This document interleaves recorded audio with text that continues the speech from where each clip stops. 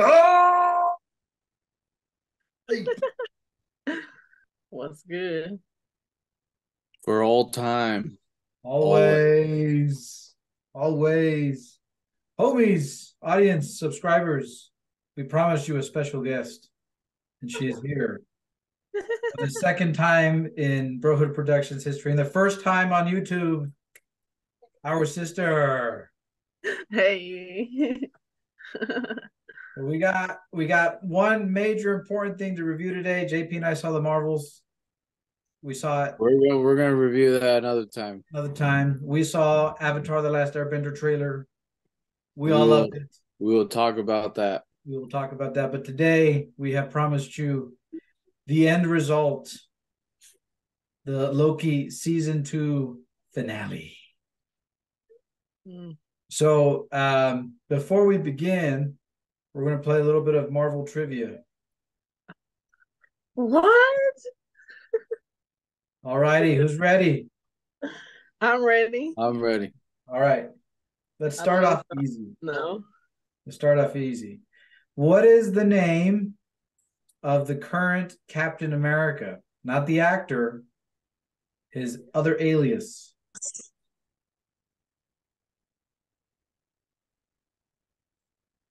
Oh, Um, I think Falcon. Yes, the Falcon. But what's his name?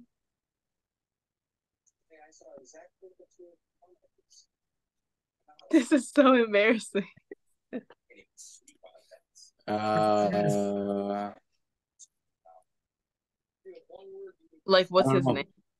I don't know. Sam Wilson. Oh, Sam Wilson. Oh, okay.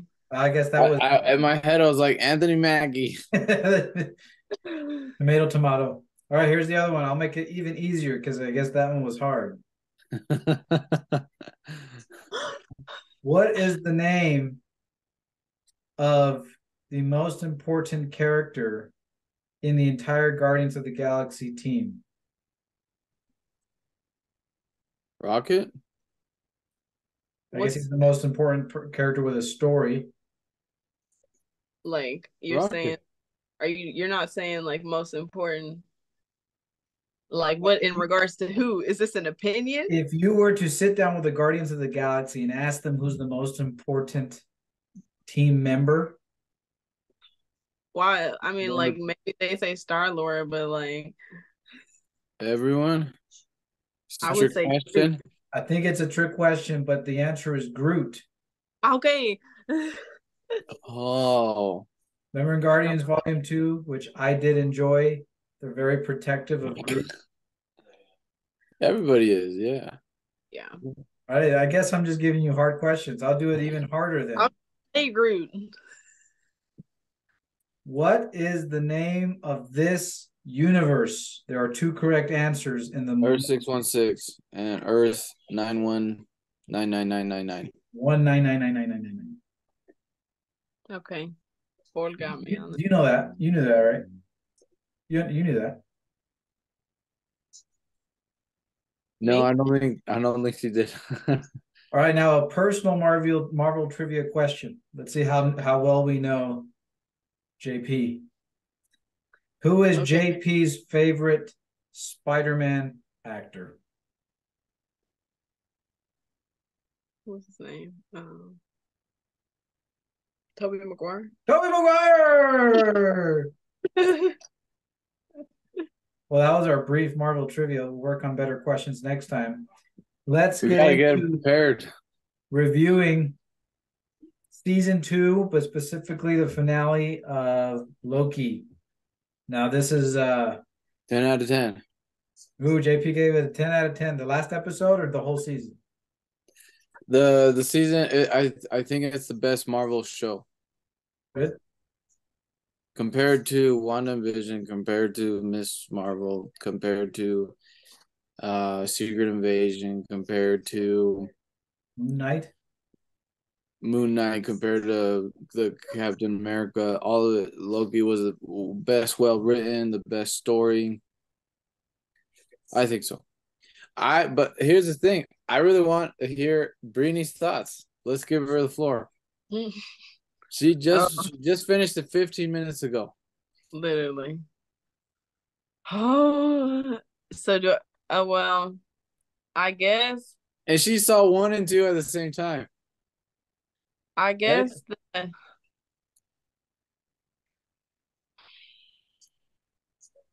I guess 10. But maybe maybe maybe the last episode 10. The entire thing like 8 or 9 for me. But Ooh. as far as a good best Marvel show, I feel like I can second that. Like the only other one I really liked was WandaVision. So Yeah. um No, that was still a good one. it's crazy to me like all the symbolism and like the way they talked about time, like even in the beginning, like yeah, I think it was like just so much for me to handle the first time I tried to watch the first season. I was like, man, I can't even do this right now. So, But what did you like best, and what did you like least from all of it? well, what I like least was what's his name? Timely. It's a good timely. You didn't I like him. I loved like he was cool as a character. I just hate how they made the one who remains. I hate how they made him use that voice.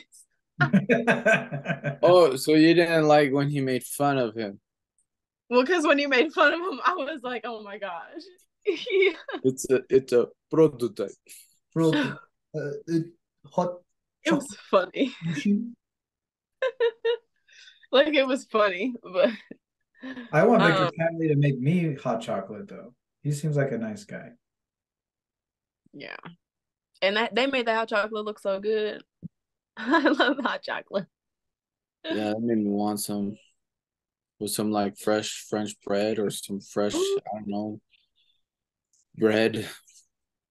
We haven't asked you this before. So did your opinion about Loki change? Because we lived the Infinity Saga together. We've basically lived the multiverse saga thus far apart. So does your opinion of Loki change? How do you feel about Loki? I feel like from the beginning Loki was just misunderstood. And it's really interesting to see him come around and have like this purpose that he had to realize himself. So I don't know. It's been a ride for him. Like it's really been a ride. Like, he came from a lot.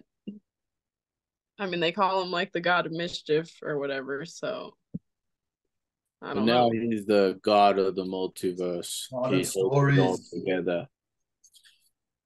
So, would you say that was the best thing for you the best thing about the season 1 and 2 is that he found his purpose? Is that what you? I think that's what I was understanding. Yeah, that's like I think like the main point of the whole show. I don't know. I don't know, but that's like a big deal. And like I don't know. They just put a lot of symbolism and like they had the tree and Yes. they had you know like people in their lives basically saying like I don't know they they were like after wait we can talk spoilers on this or like Yes, yes, Yes. This yes. is a oh, spoiler. okay okay um they had everyone like going like Mobius was looking back at his like he went to go pop in finally and then he was like I'm gonna just let time pass and be here and it's just like um saying like this isn't even your life and everyone had like I feel like a rise or fall who was there. Uh-huh. Everyone did, so it was interesting. And Miss Minutes over there, she was getting jealous. Miss Minutes. I thought that was really It was weird. interesting. It was like I love what Victor Timely says. He says the monster clock. Mhm. Yeah. She did go a little crazy. Yeah. Yeah, You have a question for the nerd man over here, JP, and since Brittany has a fresh take, maybe she'll give us some understanding.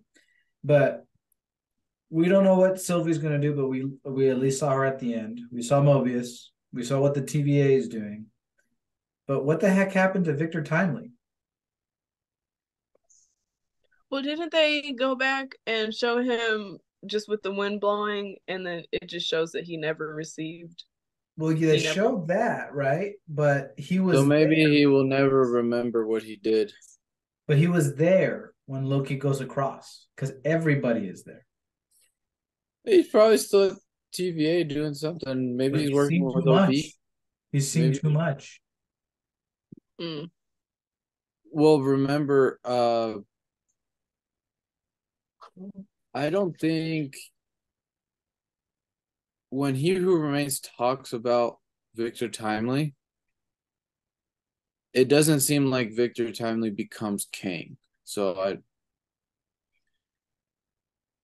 I don't think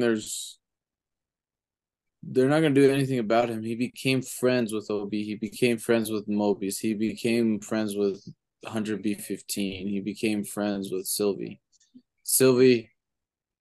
And as you remember from, I think it was the 5th episode. No, it was the 4th, I think, where he's like, "I'm not the same man," and Sylvie showed mercy to him. So I don't think there's nothing to worry about him. My opinion. Hmm.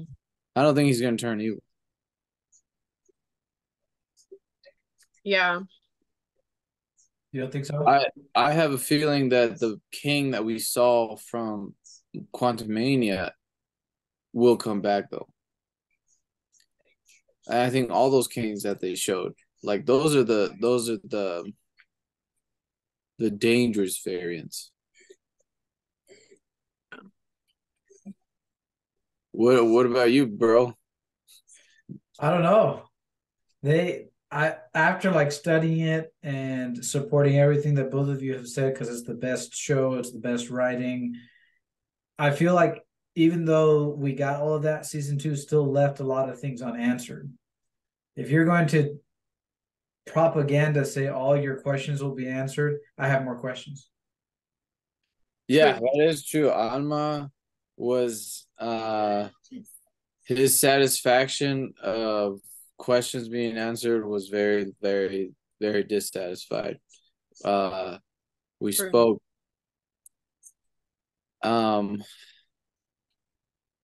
Let's think about it. Alma doesn't have a guide to what's going to happen next. They have That's all what's these happening. things that they touched on the entire time, but never talked about it.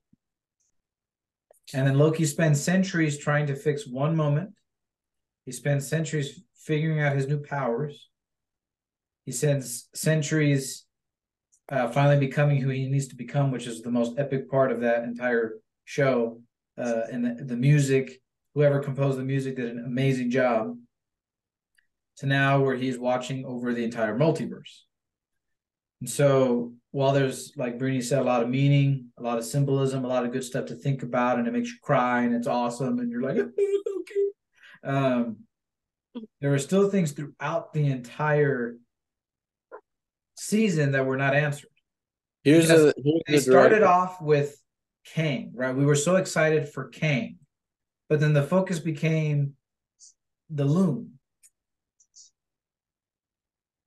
And so I feel like the story shifted to something else. Here's the direction, bro. Remember the conversation that He Who Remains and Loki had. Loki said, "I'm gonna find a different way." The He Who Remains king believes that every other option leads to a bad multiversal war and everybody dies. The TVA's job, supposedly those kings don't know that they exist, that they're out there hunting them. Loki allowed the multiverse to exist. There will be 2 more Avengers movies. Kang Dynasty and Secret Wars. Kang Dynasty, it will be I think it's going to be a long thing again. but the direction is still there's gonna everybody's gonna be fighting a bunch of kings because I think they find out that it's inevitable that all those kings are gonna fight. I think that's the direction still. I don't think the focus was necessarily the temporal loom, but just everything was summed up in that last episode that it's a failsafe. Like he who remains programmed it so it would delete everything except for the sacred timeline. We're we didn't know that after He Who Remains was killed that he knew all those things was going to happen. But now we know that he paved that road. He knew that Loki was going to time slip. He was trying to influence him in a direction that you need to take over me. You need to let the sacred timeline just be the only thing. Because he's like, the end. It's death and destruction. Like you've seen the end of time before.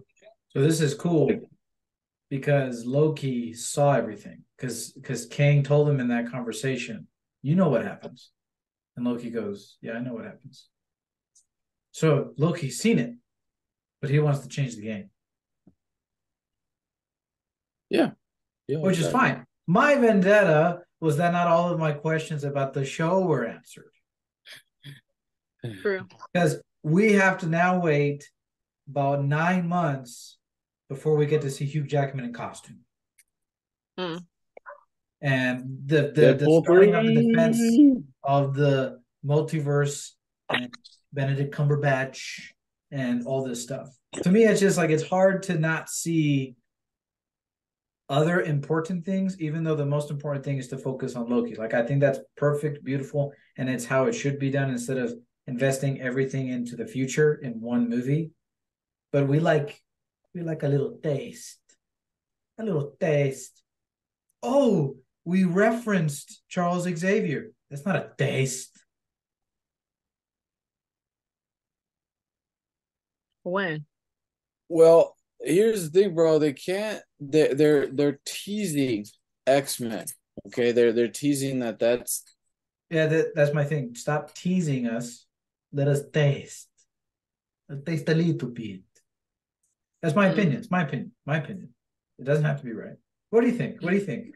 Tell us, oh wise one, Breeding. When did they reference Charles Xavier?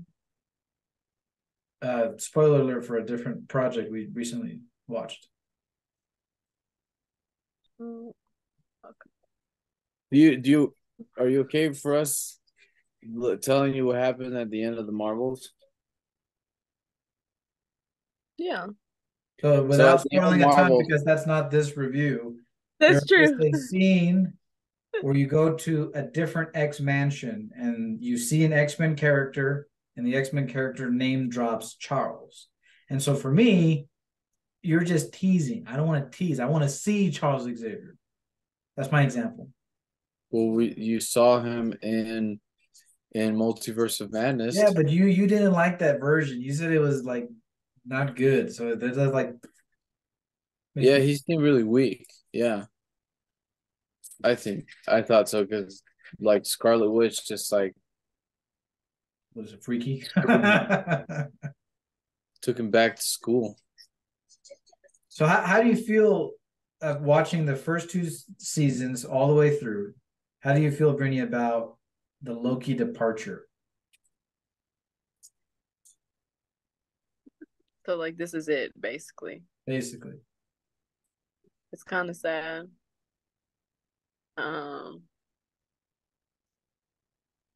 Like I guess that's really it. That's really all we get. Like, do you think like we'll ever see Loki again? Do you think our version of Thor is ever going to meet this version of Loki, and they're going to be able to say a proper goodbye? I mean, I don't see why they wouldn't be able to do that. I can't predict anything. But I hope it's not goodbye. But it didn't like it. I don't know. It's never goodbye. They'd be like, Loki's not here.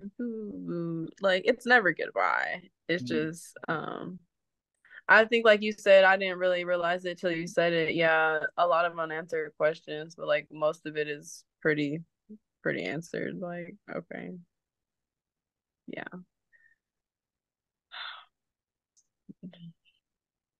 What happens next? Where would you go? Where would you take the story? Are you saying a Loki season 3 or just overall Overall, movie like what's the phase? next chapter? Oh, I don't know. I love X-Men and stuff related to X-Men. And I feel like we've all been waiting for something to really do some justice to them. But That's good. I that's definitely my opinion because I feel like I we didn't get to see that part of the comics with like the the X-Men and their involvement with the Avengers and the true stuff about the Phoenix and all that. That's my Marvel obsession. But it's a good obsession to have. yeah. If you ever want to make her happy, just buy her X-Men stuff. Yeah. Wolverine. No. A big I'll poster. buy a huge poster of Hugh No, the Jackman cutout with his ones. shirt The off. big cutout Oh ones. no. So we only get one Marvel project next year, and it's going to be in 2025 when we get more, but it looks like the 2025 ones may or may not have anything to do with the multiverse saga. So JP is a little bit unbiased when it comes to Marvel projects. So what are you expecting between now and at least Kang Dynasty? Well, I think Kevin Feige and Marvel have learned that they can't just spit out a bunch of not well written stories. So they're really gonna just take their time introducing Fantastic Four, X-Men, building up the new team, like a real multiversal team until I think the way they just introduced Kang, the best way they introduced Kang was in Loki. Everything else not really, but I think they're just gonna take their time on X-Men, Fantastic Four, all those other characters that they just brought back. Um, like I think I mentioned in the last video that Earth Mightiest Heroes, we're not gonna see a lot of that anymore. True. My opinion. It's a good opinion. It's a good opinion. Characters we want to see, either just in general or like well thought out projects. I mean, I want to see Shang-Chi. I we've only seen him once. There's been no other mention of him. We've only seen Moon Knight once. I need some more of Moon Knight. Of course, I want some more Spider-Man. I'm biased. Uh, where's the Hulk movie that we keep hearing about? So I'm going to be biased when it comes to that. Where's Doctor Strange? I'm very confused. Where's Doctor Strange? Where's Doctor Strange? Um, I would say I'll leave it at that. Besides, of course, everybody knows how excited I am to see Wolverine. So, what about you, Brittany? Who do you want to see? Who do you want them to focus on? I don't know. They've just taken it so many different ways and ways that I haven't even like seen yet. So How do you feel about Marvel handling Fantastic Four? You good? I'm okay with that. I think they'll do a good job. Okay. Okay. JP, what do you think? Uh, what do you mean the character? Characters you want to see? Because from now till King Dynasty, there's a lot going Oh, on. I mean, whenever King Dynasty comes out, awesome. I mean, I'm most excited for Deadpool 3. I want to see Deadpool and Wolverine. Yep. In that movie too, we're gonna see a lot of X-Men too, and it's gonna mix a lot with the TVA too. We'll make it happen. Which is the most unexpected X-Men, Brini, that will be taken back by? In that movie? Yeah. Oh, I don't know. You know, what's the guy's name with the spikes? You talking about Nightcrawler? No, the guy that has like things that come out of him. Oh,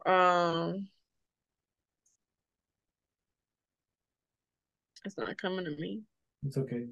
I'm just curious what his name is. I feel like he'd be an obscure character like in X-Men 3 when they're fighting all the different mutants with the guy that has like so many arms. Oh, you're talking about the guy. Oh, I don't know his It's all good. It's all name. good.